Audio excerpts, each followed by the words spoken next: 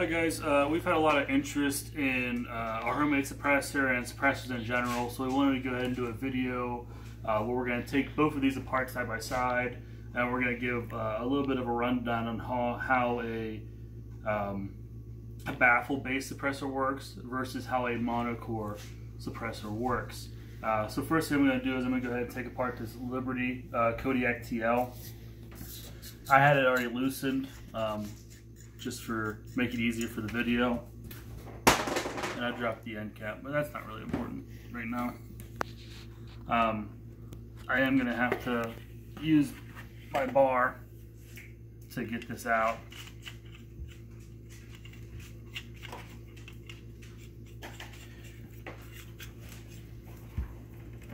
There we go. So it's pretty dirty. It's been a while since I cleaned this.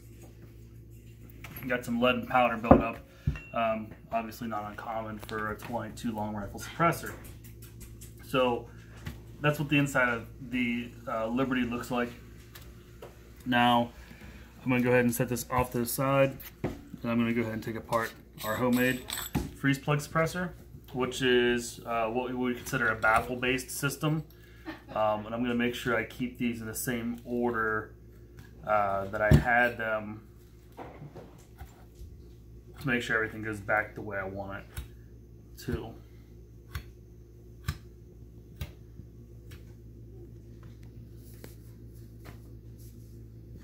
And the reason I'm doing this over a towel is not only because there's a lot of stuff I don't want to get on the floor and the animals or dogs or possibly kids can get at.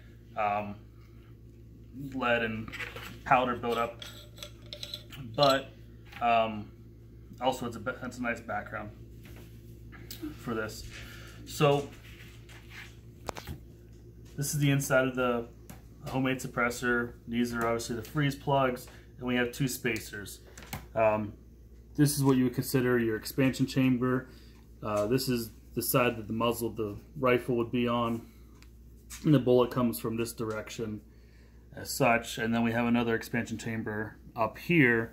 So sort of the rationale behind this design is when you first fire your round, your cartridge, your powder is going to ignite and expand. It's going to create those hot gases, and it's going to force your bullet forward through the holes in all of these.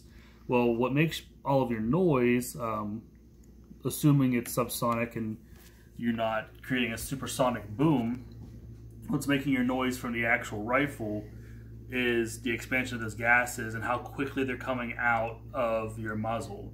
That loud and quick expansion is what will hurt your ears. And so what we're doing here is we're giving them room, those gases, room to expand with this expansion area, and then we are restricting how quickly those gases can escape with these baffles.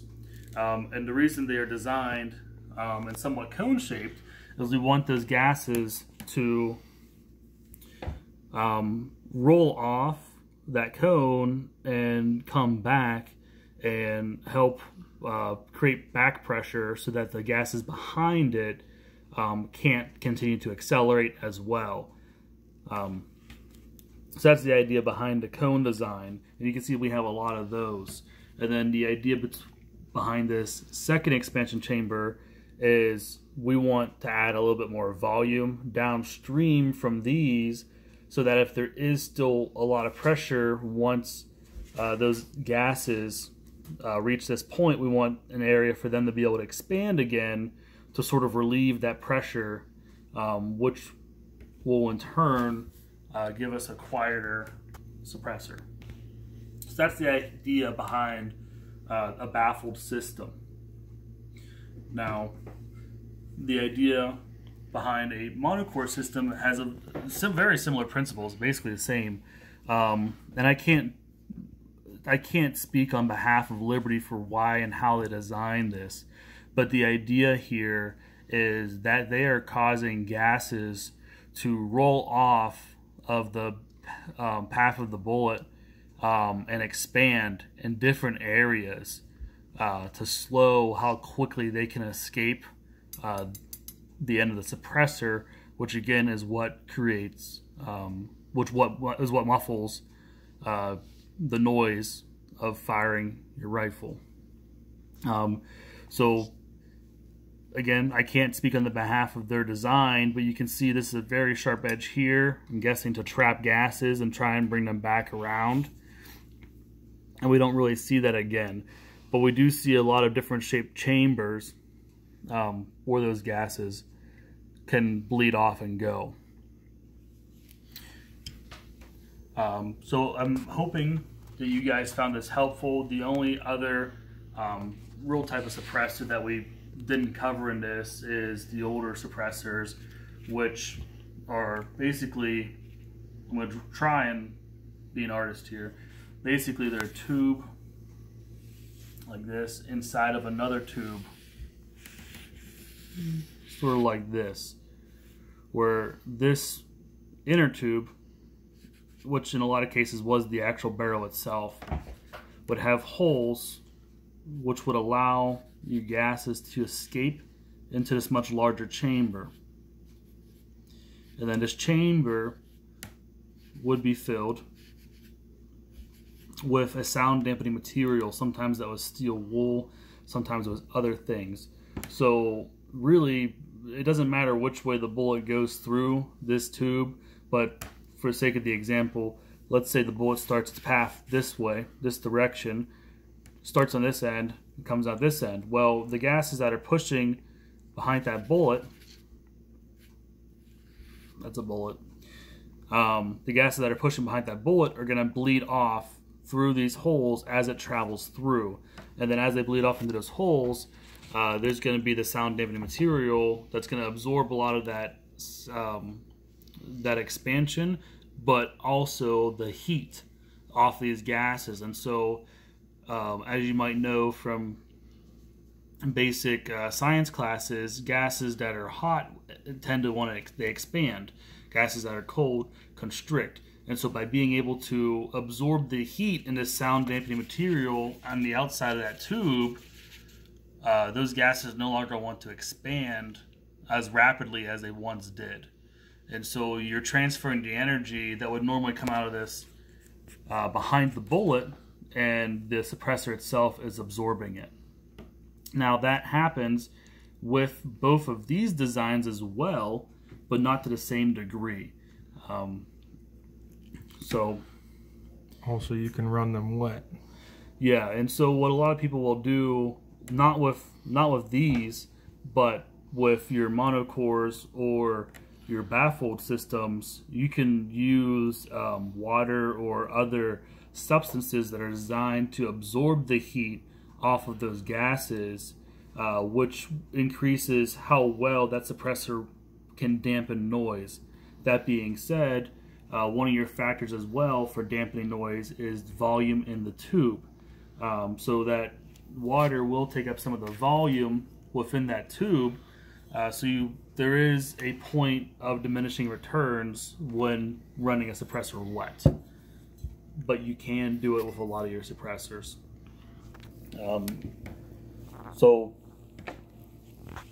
as you can see, the Liberty suppressor is a lot smaller, a lot more efficient than the baffle-based suppressor that we built. I don't know that necessarily means that the baffle designs are less effective compared to monocore. I don't believe that to be true. I believe, obviously when you're making something yourself, most of us have restrictions on what we can and can't do with machining and things along those lines. But I do know when you start talking about K baffles and things like that, they seem to be very effective with how they operate. And you can get suppressors this size in the K baffle that will be just as effective. But again, with the limited resources that we have, this is the size that we decided to build with, and obviously with this being a D-cell sized tube, there was a lot of information and pieces out there available that made doing this easier. Also, there's wipers. There is wiper suppressor, so let's go over wipers. So start over here. So essentially what a wiping suppressor does is you'll have a tube that attaches to a barrel. The bullet's going to come from this direction. Now they have different pieces of material, sometimes rubber, or could be even cotton. So this is how your oil suppressors or your oil filter suppressors would work. They're a wiping type of suppressor. Your bullet's going to go through here, and on its first shot is going to penetrate those layers. And wiping operates in a very similar fashion to how a baffle works. However, your holes are going to be a lot tighter on this because you didn't drill the holes before the bullet went through. The bullet actually made the hole itself. And because of that, your first round through here is not going to be very accurate. Also, rounds through here long term aren't going to be very accurate as well, because they're going to be touched by each one of these wipes at least a little bit. And as you use this type of suppressor more and more, it becomes less and less effective, because those holes tend to get larger and larger as time goes on. And so with an oil filter suppressor, you would have to replace that oil filter and start over again, whereas the other designs that we talked about are a longer term solution. But this is what a suppressor that uses wipes would be. And then there's also hybrid suppressors where they'll use your pieces like this, and they'll have wipes at the end. At the very end? At the very end. Yeah. And I know, not that I have a whole lot of, or any really military background, but I know when you have SEALs going in that are using suppressors, one thing they will do is they'll add tape to the end to cover this hole. And they don't use wipe suppressors. But on any of the suppressors, they'll cover that hole with tape so that you don't get water in here before you start engaging. Because that would be, too much water, it would be detrimental to operation. There is gases don't expand in water. Right. There is a point of diminishing return when adding water to a suppressor, or as you would say, running a plant. And the same is to be said for any barrel also.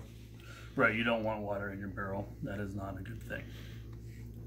But if there's any other types of suppressors that you would like us to go over that we didn't mention, or you have any questions in general about how any of these work, feel free to leave a comment, and we hope you found this informational and you enjoyed it. So make sure you like and subscribe to our channel. Thanks.